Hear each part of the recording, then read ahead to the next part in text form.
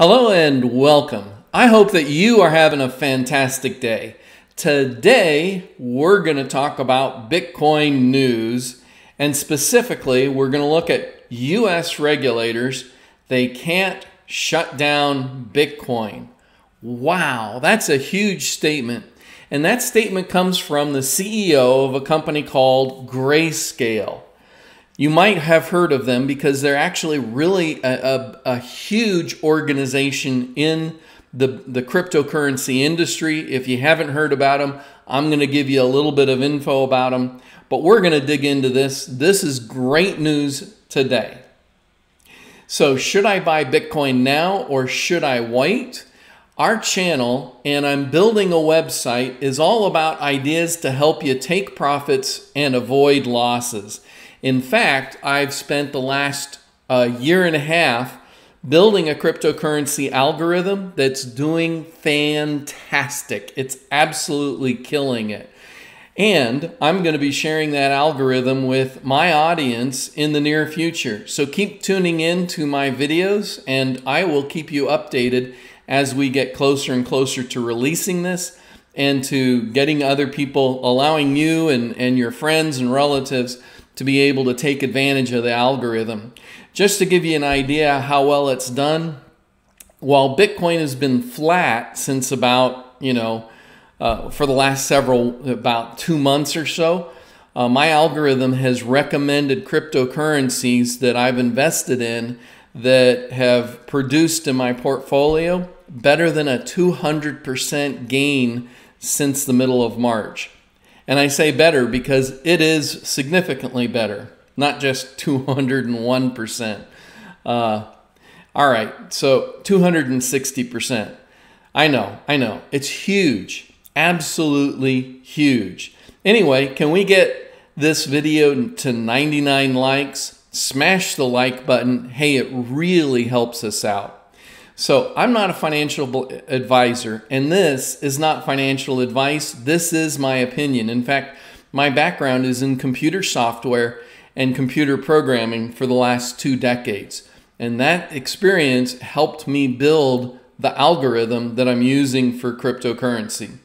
Now, cryptocurrency involves substantial risk of loss. Look, there's been times that my portfolio was down by 70%.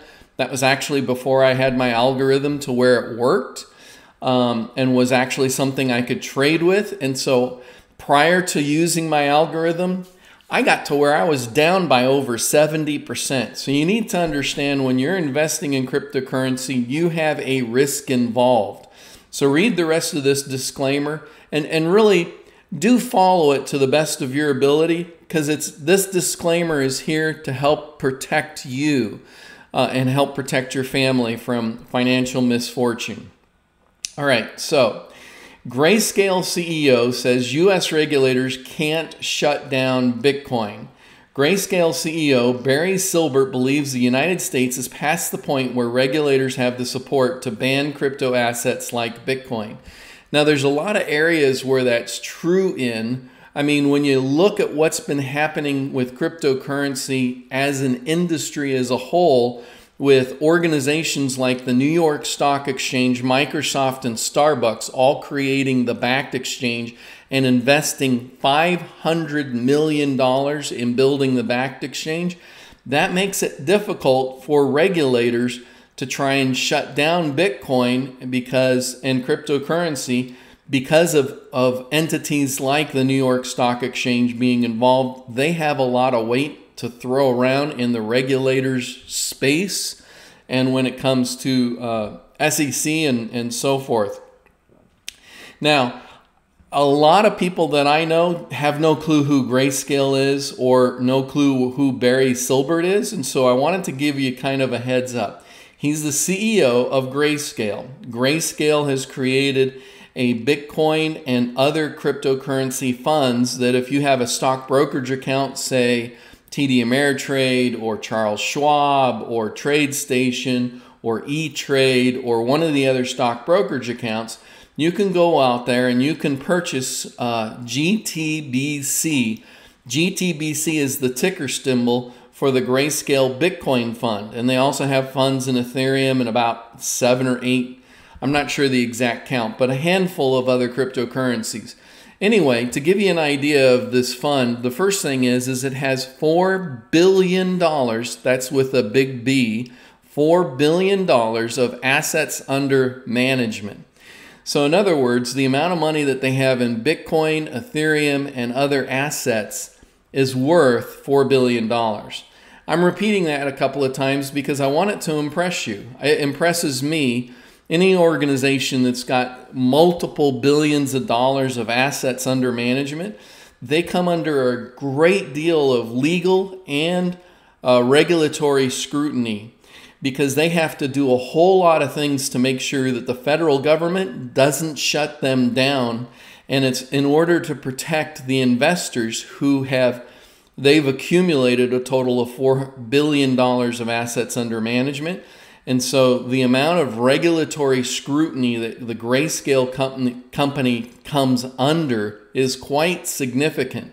And it's because of that scrutiny that it gives Barry Silbert a position where what he's saying about U.S. regulators can't shut down Bitcoin, he has a little bit of information about it. Now, I think there's technical reasons why the U.S. regulators can't shut down Bitcoin because it's decentralized. There's no way for U.S. regulators or China regulators or European regulators to find all of the Bitcoin miners and all of the Bitcoin nodes and shut them down because they're spread out all over the world. And if you want to shut down Bitcoin, you have to shut down all of them. And so that's literally on the verge of being impossible anymore because there's thousands upon thousands upon thousands of Bitcoin miners out there and Bitcoin nodes out there. And all of that is what keeps the Bitcoin currency alive and functioning and well and working. And so they would literally have to either shut down those miners or find some way to prevent people from connecting to them. And because of the way the internet is built and because of the way all of those nodes and computers that are being run to maintain it, it's really, I suppose it's possible. I just, from my knowledge, from my perspective, I don't know how they could possibly do it. A couple other things that I wanted to let you know or give you knowledge about as far as Grayscale goes. They just completed their Q2 2020 investment highlights. And so the second quarter of 2020 was their best quarter in their history, especially when it comes to total investments in Grayscale products. There was $905.8 million in new investments. In other words, this number grew by 25% in the last 3 months because of this additional investment. And that amount is greater than the money that's been spent, in terms of miners creating new Bitcoin currencies. And so Grayscale is buying Bitcoin at a rate faster than the miners are actually mining it. And so it's quite significant. I'm going to let you read some of these other numbers. All you need to do is just pause the video and take a look at it if you're interested. Plus, I'm going to give you a link so that you can come to this webpage, look it up yourself. And if you want to get into the details of their Q2 investment highlights and their Q2 SEC reporting, I will have the link on the YouTube description. And so all you have to do is drill into the YouTube page for this video, and you'll find in the YouTube description a link to this website, and you'll be able to download the entire SEC filing from Grayscale Investments if you like. The other thing to keep in mind is out of this $905 million that came into Grayscale in the last 3 months, 84% of that came from institutions. And so this proves that institutions are still very interested in cryptocurrency and Bitcoin in particular. So dig into this. It's worth understanding and worth having some knowledge about. So let me give you some quotes of what he actually said. In a Grayscale investor call on July 16th, the CEO said he was cautiously optimistic about the chances of regulations in the U.S. improving or at least not getting worse for the cryptocurrency. And this is a direct quote. "For the first time ever, we are past the ban Bitcoin perceived risk," Silbert said. "There's enough support in DC from policymakers and regulators that Bitcoin has a right to exist, and ultimately you can't shut it down." The CEO said relationships with regulators are much better off due to the effort made by groups including the Blockchain Association, a group speaking out in favor of many blockchain and crypto companies in front of the Securities and Exchange Commission, and Coin Center, a nonprofit crypto advocacy group. As an industry, we're just much better off than we've ever been from a relationship perspective out in DC.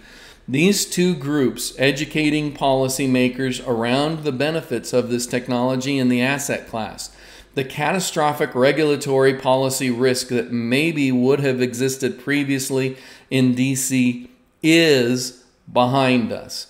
And so when it comes to having some authority and being in a position to make a statement like that, in my opinion, and this is not financial advice, this is my opinion, but I consider the CEO of Grayscale a really good person to have the experience, the knowledge, and the authority to make a statement like that.